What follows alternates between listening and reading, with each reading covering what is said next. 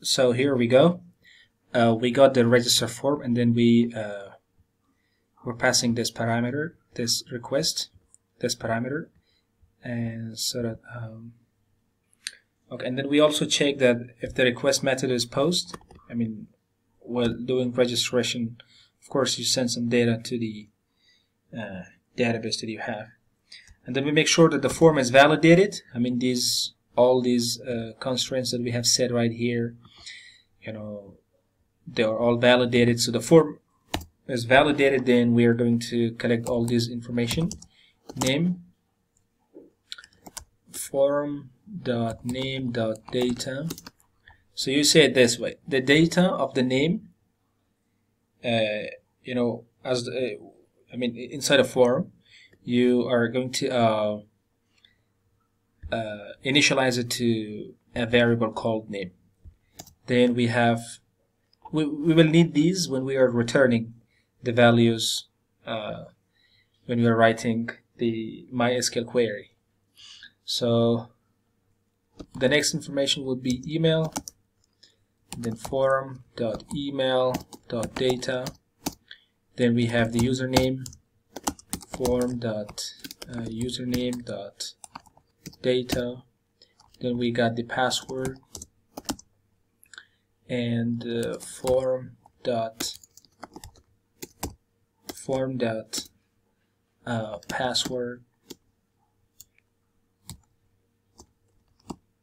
password.data. So in order to actually write some data inside our table, we need to create a cursor. A cursor is a method, and that method would be like MySQL dot connection dot cursor.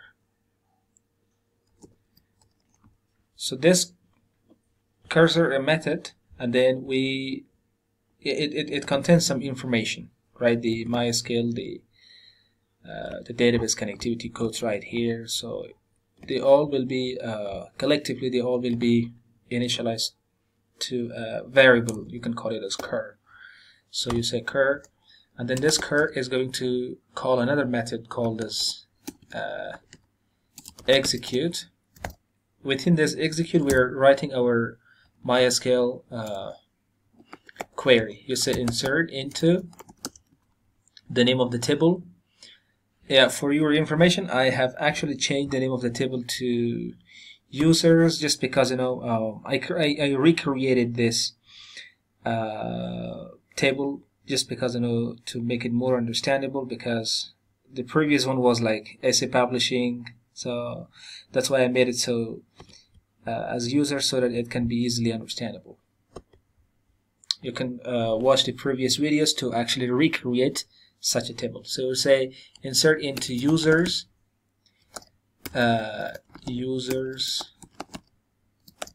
okay, name, then we have the email, then we have the username, and we have the password. So this is going to pass some values, and these values would be they will be sent in the form of a string, but string, because we're passing 4 parameters, so we are going to write the name of the parameters right here. So we're going to say name. We're going to pass the parameters that we have already created right here. So we're going to say name, email, username, and password. So let's close the I think everything is aligned, so yeah. Then in order for this query to actually run, we need to commit it. We need to commit this connection. So I'm gonna say mysql dot connection dot commit, and then cursor, we're going to close our cursor dot close. After the registration is done, we're gonna give a flash message. You know, flash message is like a quick message that will be disappear, you know, within seconds. So you say flash, you are registered, now you can log in. I want this message to be actually displayed while the registration is done, and this is a success message, and the color would be green. So gonna go so for this, after it is registered, it is of course going to I want it to automatically take me to the login page. After the registration is done, I want it to take me to the login page. So I'm gonna say return redirect URL for, and I'm gonna say login form to the login page. So then take me back to the return redirect render template. I mean, for the first time you're going to say register.html, and then we're passing this form. Okay, so I hope everything is aligned and it's working properly, and let's see if things are actually working. Yeah. Oh yeah, before we even actually go and do the registration of we have not created the register page, register.html, and we need to create a route, and this is the route, of course. So we have not created the register.html. So I'm gonna open a new file. I'm gonna save it inside the templates folder. I'm gonna name it as register.html.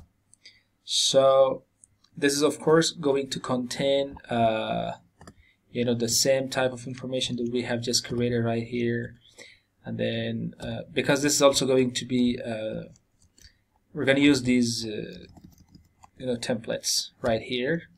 So for the register, for the registration, I am going to use a type of register right here that is called as, okay, it is going to be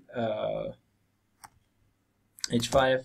I'm gonna say a registration page, and this is going to be a form, and this form will have a method, and the method would be post. The action will leave it blank. So I'm going to use a bootstrap class as div class form group. This is a bootstrap class, and I'm gonna end my div. So right here I'm gonna say render underscore field form dot name.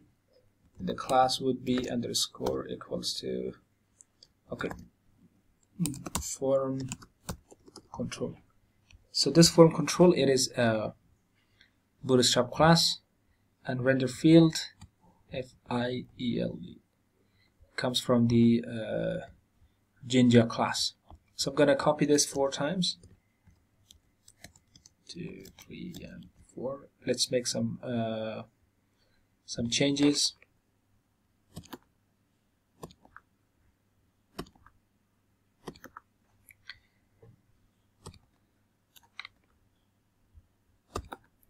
Okay, it's going to accept the name.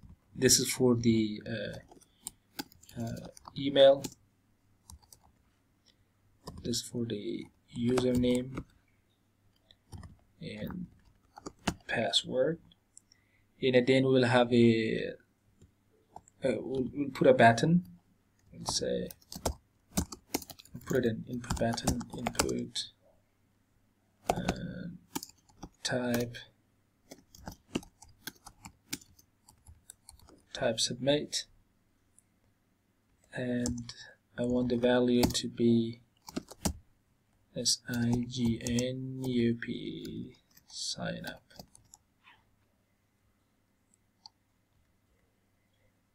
Okay, so we have the form right here. Let's see if things work properly. I hope we get the same page right here. Oh yeah, in the nav bar, we need to inside the nav bar we need to create a route for our let's actually get rid of all these. I don't want these to be here, so I'm gonna copy this one more time. I'm gonna paste it right here. Let's put it as a register, and it is going to the register route.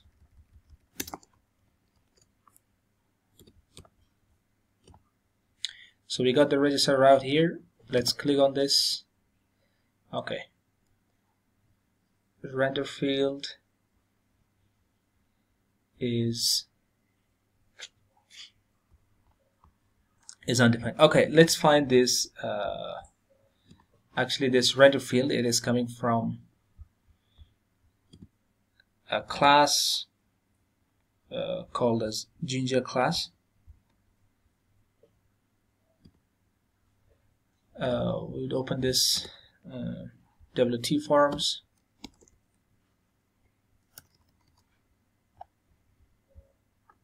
Let's open this WT forms documentation. We got all the documentation right here. So, and let's see how to actually deal with the because at the beginning I said like we are going to be dealing with a special type of form which is called as the WT forms. This is associated with the Python, and then okay,